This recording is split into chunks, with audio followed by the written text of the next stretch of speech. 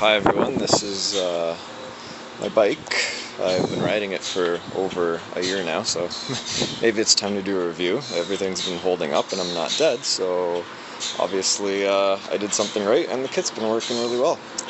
So I got this bike at Costco, Nemesis, Infinity. Don't really know if that's a popular brand name because I've never heard of it before, but surprisingly it's actually holding up quite well.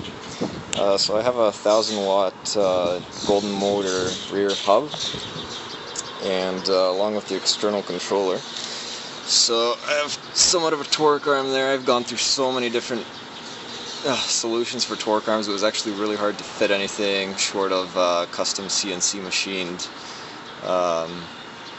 type of torque arm. So I don't know, this has been holding up for a year now. I drive at full throttle and rough starts and everything, all sorts of terrain. As you can see, it's still really muddy because I do a bunch of off-roading as well. Battery rack is over here. It's actually been holding up really well. The one thing is the kit didn't really have a bolt for this, so I just kind of used a couple washers and a nut to keep that really tight, and only once have I hit a bump hard enough that actually caused the rack to go down a bit, but I haven't had any trouble since I retightened it. And before I tightened up my suspension over here, I hit this and it kind of popped up. So yeah, everything's been really solid here. I keep the controller in a bag up at the front, so I have the controller over here and then the extra cables and stuff on the other side. And I used to use the thumb throttle, but now I switched over to the twist throttle because, well, I switched it over during the winter time. It's easier to use with gloves, and I just haven't bothered switching it back to the thumb throttle again. Yeah, that's pretty much it. Nothing too special. So just put I think this came with a 7-speed gear cluster at the back. How many is there? 1, 2, 3, 4, 5, 6. Yeah, so it was a 7 before, and I got the 6 from Golden Motor just to make it fit. The wheel is slightly not centered. I just used a couple extra washers on the left here to push the wheel more to the right, which made a bit of a hassle to install the brakes, the V-brakes on the back. But what I ended up doing is I have the original brake pad on here. It's the long one. And then on the other side I got from Canadian Tire a shorter brake. So that works. They do wear down quite fast though, so usually I have to tighten it up once in a while. Yeah, so key start, just flick that on. I have the cable plugged in here, so it's nice when I slide the battery off the rack, I just have my cable holding itself onto here and under the seat, so when it rains, nothing gets in there. And another thing, like even with this bag, it's not waterproof, but it actually, I've been using this in the rain. I've left it out in the rain and came back and ran it, and it has absolutely no trouble, so I'm quite surprised. Spokes have never even had to be tightened up or anything.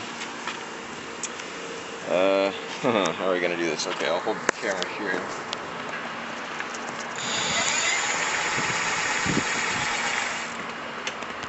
Yeah. Twist throttle's got the lights on there, although from what I've read and experienced, the lithium-ion battery isn't made to be compatible, or more like the throttle isn't made to be compatible with lithium-ion batteries because they discharge at a different rate. So the lights will go down to red almost instantaneously, not instantaneously, but within minutes of riding instead of over time. But there is a fix on the Golden Motor forum that explains how to make it work better with lithium ions using a variable resistor. Then I have some mounts for my flashlight, which to the flashlight I also attached a $8 keychain camera I got off eBay. Just search 808 keychain camera, and I just taped it onto the flashlight and then easy slide on, slide off, and you know, record stuff in case anybody hits you. This is for my Garmin eTrex Legend GPS mount. I haven't really bothered connecting my speedometer, so I just use the GPS, and that's the cruise control button. So it doesn't control speed, it just controls the setting that you put the throttle at. So if you hold the throttle at half and press the red button, when you let go of the throttle, it'll keep going as if you had it half throttle. So meaning if I start going up a hill it's not going to give it more power to keep the speed of the bike. It'll just keep the same throttle setting. And this is my reverse switch, so if I press that, the bike will now go backwards. And then if I press it the other way, it goes forwards. Actually, it's pretty light. I'd estimate the entire thing weighing just over 50 pounds or so, so pretty light. And oh yeah, horn. So I have the little speaker in there as well for error codes and whatnot. I don't really beep it. If anybody knows of a way to make that sound a bit more manly, let me know, because I don't really like honking it, so I don't.